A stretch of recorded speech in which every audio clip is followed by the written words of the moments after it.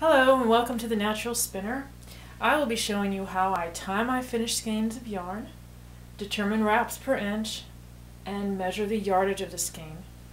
As you can see, I have put the yarn on my skein winder ready to tie off.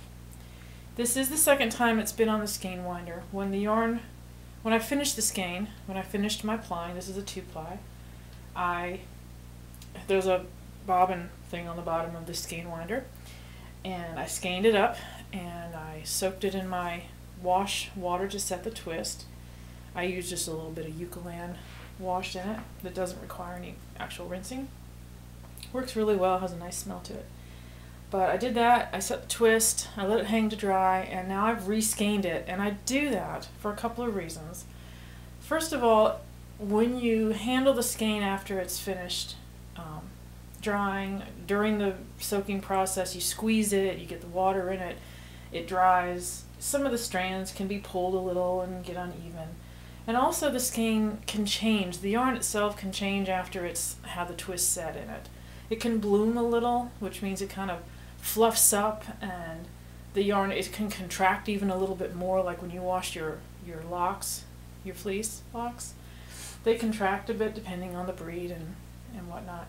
But so there's a couple of reasons. The yarn can change and it'll make a neater skein if it's re-skeined after the twist has been set and your yarn is dry. So here's my yarn on the skein winder, ready to tie off. And I always aim for a really neat tie off, regardless of whether I'm keeping it for my own use or whether I'm going to sell it, or it could end up as a gift for someone. But I always want it to be neat and tidy. And I always self-tie. I always use the yarn that the skein is of to tie it off. And you see there's some extra hanging over. Once you're finished putting the yarn on the skein, whether it's a skein winder or a nitty knotty, or you're using a book or the back of a chair, it all works the same way. You'll tie it off the same way. So here's the top. All right, this was where I counted 1, 2 and kept on going, and this one went around 170 times to here. So there's kind of enough left over to keep as a sample, to use for self-tying, and to also use to put on the wraps per inch gauge that I have, that I'll show you as well. But if you want more, you just back it off and take off if you don't quite have enough extra and you want more. You just back it up to your point, and then you have plenty. So that actually puts it down to 169 for this particular skein. And then I have plenty of leftover to keep for doing whatever with. I like to keep samples of everything. It gets a tag and put in a little Ziploc baggie. Even if the yarn is sold or given away or used, I'll always keep a small sample. It just helps. I like to have samples of everything and a record of what I've spun and everything. So, to start the tying, I usually back up to this section. There's a 4 section on this 2-yard. It's set on the 2-yard size on this skein winder. I'll back up to the section here, but it doesn't matter if you do it. If you start on this side, you just have to pull the yarn out from underneath the top. That's why I start here. This was where it started, here. See if I can get you a better view. So it started here, and here's the piece that came, the last piece of yarn that came around.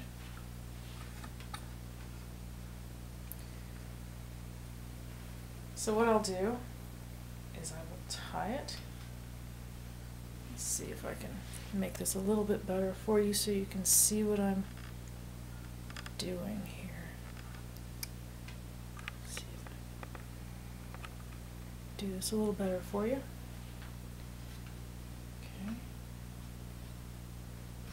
Okay.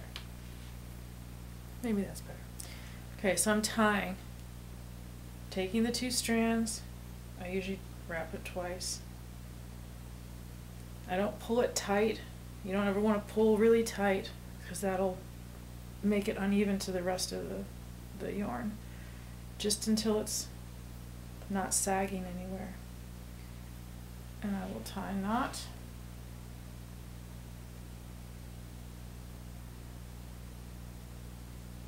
Sometimes this can be a little tricky, but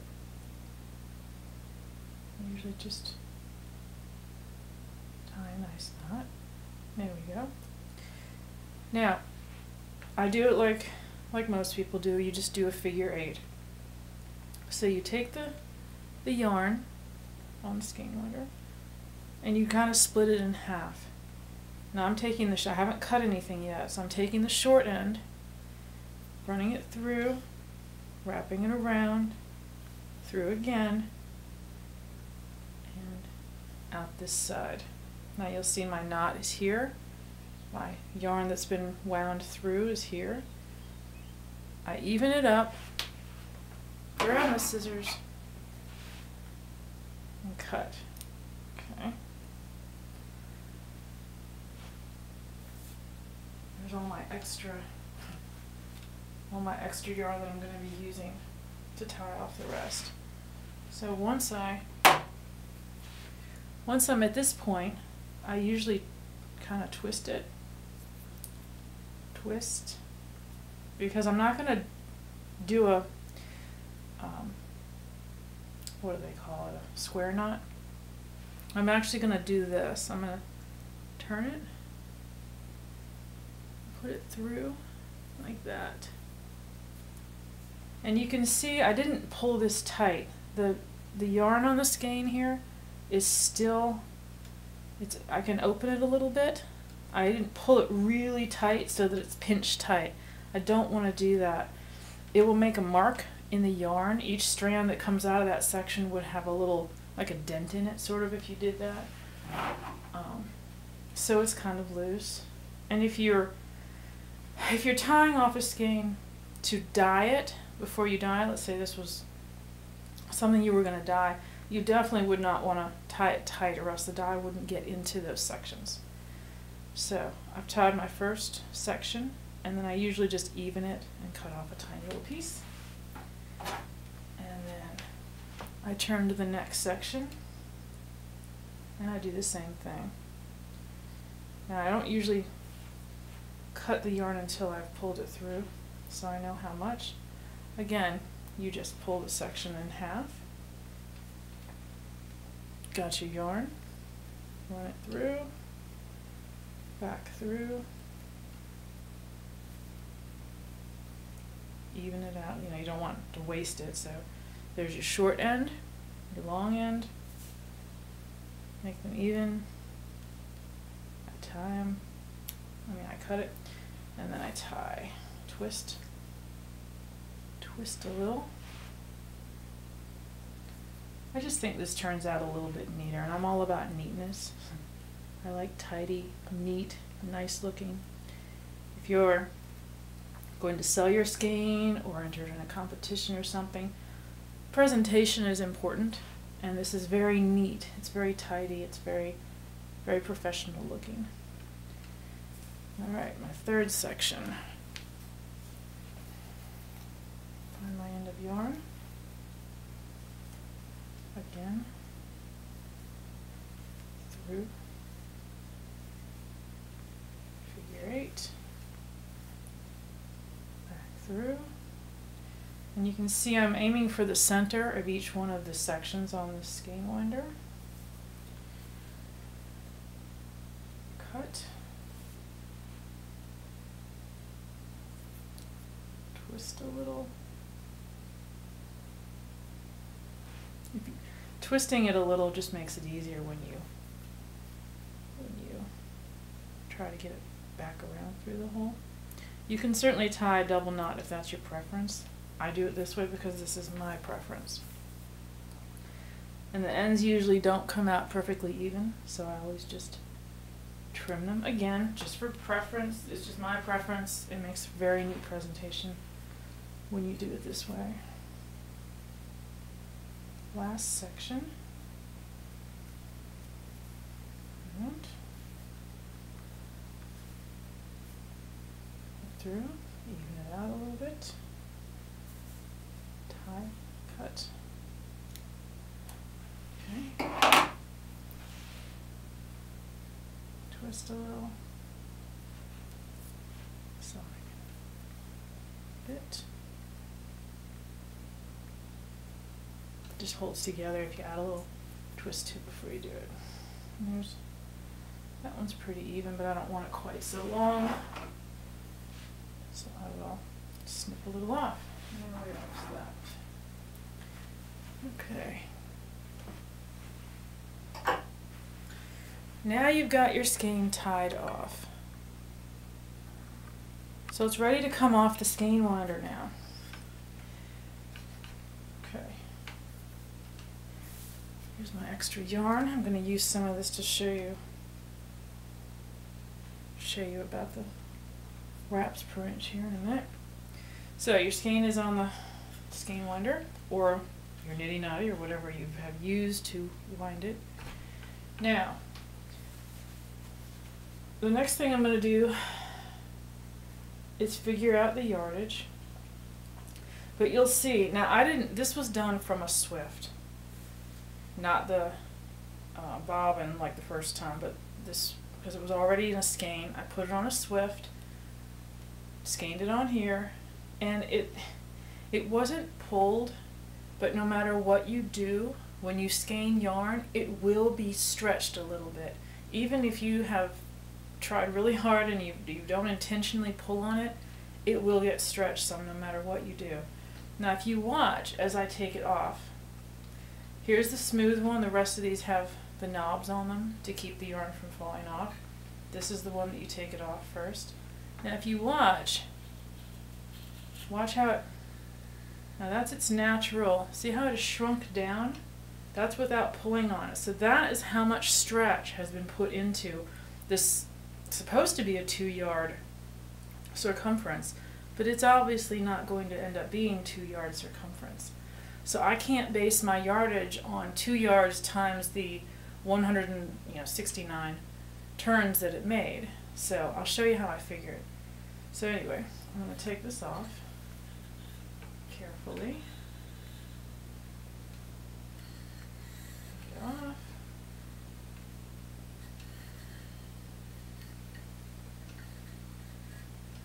To want to stick a little bit, can be a little tricky.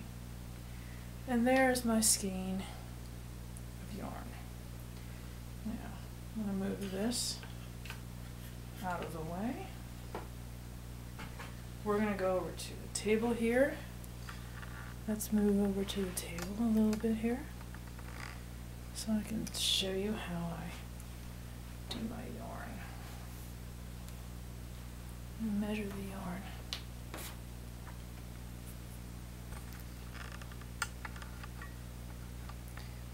Forgive me for a second.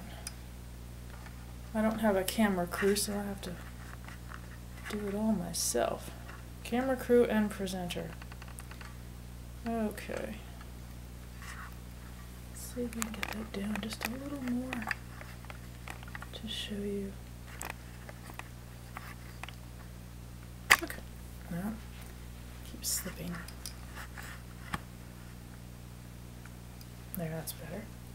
Alright, these are my wraps per inch stuff. We're going to do that. Right.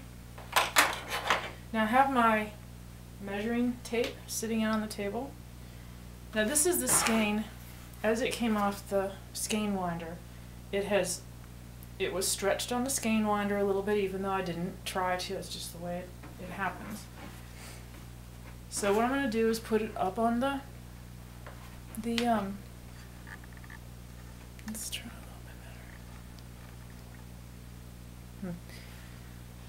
Here's the 36 way down here, which is 1 yard. So I'm going to figure this by 1 yard. Alright? I'm going to line it up at the end of my measuring tape and see how far down it gets. It gets to about 32 inches. Alright. And what I do is, since this is a circle, and so it's doubled, so I'll take the 32, my handy dandy cell phone calculator. This is my digital Swiss Army knife thing. Let's see. So we'll take 32 times 2, because that will give us our total circumference all the way around. That's 64 inches. And then I'm going to multiply that times the number of times it went around, which was 169 after it was originally 170, but I backed it up to 169 to have some extra yarn here. And that will give me 10,816. Now to get individual yards, I will take that and divide it by 36, which will give me about 300 yards. Now if I had based it on the 170 turns that it made on the skein winder times the 2 yards that were on there, it would have ended up being a lot more yardage, which would have been incorrect. And you would be, if you did that and then put it on your tag and you go to look for yarn for a project and you find this and think, oh great, I have so and so yards, you would be in for a shock when you got to the end and oh, you were short by a bunch of yards. So this is the best way I've found for figuring your yardage on your hand spun skeins of yarn, because no matter what you do, you're always going to get some stretch. At least I've always found. Some things will stretch more, some will stretch less. I spin worsted, so on average a worsted yarn will have less spring to it anyway, but some has a surprising amount no matter what. So again, just to go over one more time, when the skein comes off, it's not stretched. This is just its natural, length sitting here. I'll measure it on my measuring tape, 32, multiply it times 2 so I get the full circle circumference here of the yarn.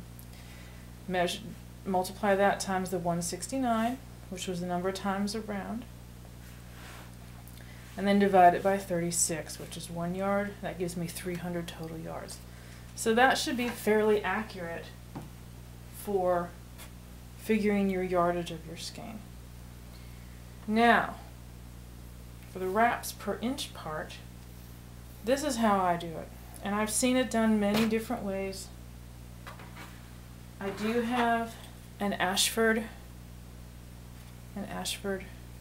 little wraps per inch gauge. There are many different companies that make gauges. People make handmade ones. There's some really nice ones. I have some ideas to make my own someday. Alright, but what I do, here's my yarn. I have a little piece of a dowel and I've got 2 inches marked on here. What I'm going to do is take a tiny piece of tape,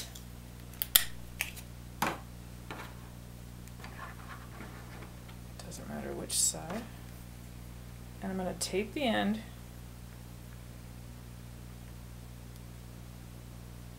I'm going to tape it, if I can get it to sit straight on the stick here. I'm going to line it up with one of the lines on the end, so it's lined up. So we're starting at one of the lines.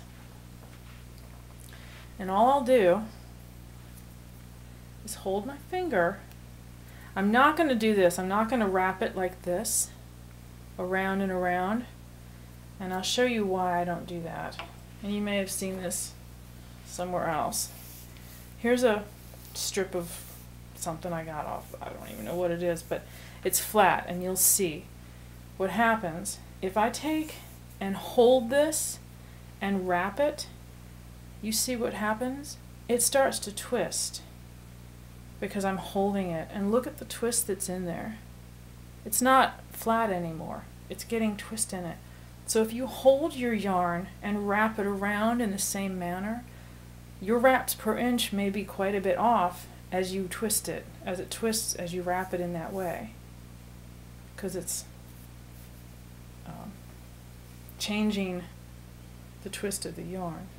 So what I do is I tape the end to it, put my finger sort of to guide it. I'm not pushing it, I'm just guiding it, and then I start going around, and every time I get to the where it's been taped, I can count 1. So I do, let's see where you can see this. I go 1, 2, 3, and if you get really good at it, sometimes I'll pinch it sort of down here a little bit and hold my finger there, because I'm just guiding it. I'm not forcing it, I'm not packing it, I'm just keeping it in place.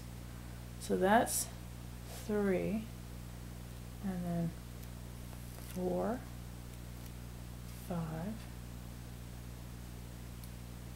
6, 7, 8, 9, 10, 11, 12,